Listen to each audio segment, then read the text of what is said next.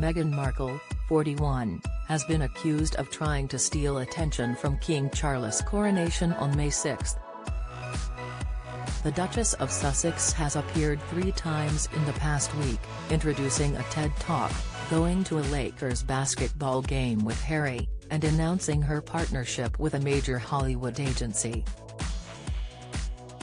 Royal commentator Dan Wootton believes this PR push from the royal, who had a brief hiatus from the media spotlight since the publication of Prince Harry's bombshell memoir, Spare.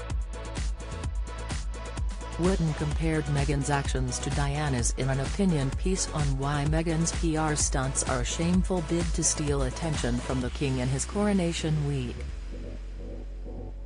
He wrote in the Daily Mail, after months of purposefully shunning the spotlight, allowing her hapless husband Harry to shoulder the backlash against his grotesque and unnecessarily nasty royal shame and tell-all Spare, the Duchess of Woke has viscerally exploded back into public consciousness, with a 3-step campaign seemingly taken straight from the Princess Diana playbook.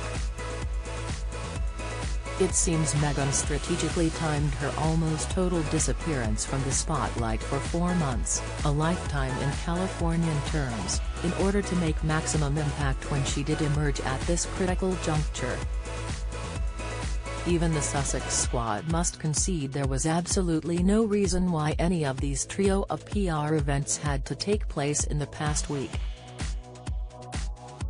And there is also no doubt Meghan would have been acutely aware of the attention she would receive by going public after hibernating for such a long time just before a major moment for the British monarchy.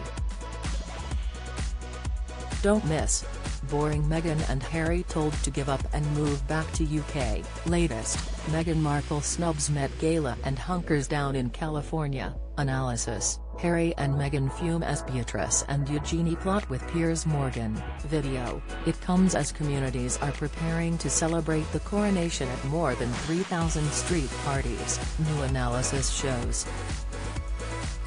Councils in England have approved 3,087 road closures for gatherings marking the royal event, according to figures from road management company One Network shared with the PA news agency. The parties will cover a total of 263 miles, which is roughly equivalent to the distance from Westminster Abbey, where the coronation ceremony takes place on Saturday, to Land's End in Cornwall. The most popular day for parties over the 3-day bank holiday weekend is Sunday, when 62% will take place. Some 27% are planned for Saturday, while just 11% are scheduled for Monday. Hampshire and Kent are in joint first place as the most celebratory counties, each with 251 street parties. Only one party application has been approved by each of Cumberland Council, Herefordshire Council, Luton Borough Council, and Manchester City Council. Many councils have waived their usual street party fees for this weekend. All roads officially closed for coronation street parties in England are included in the figures, One Network said.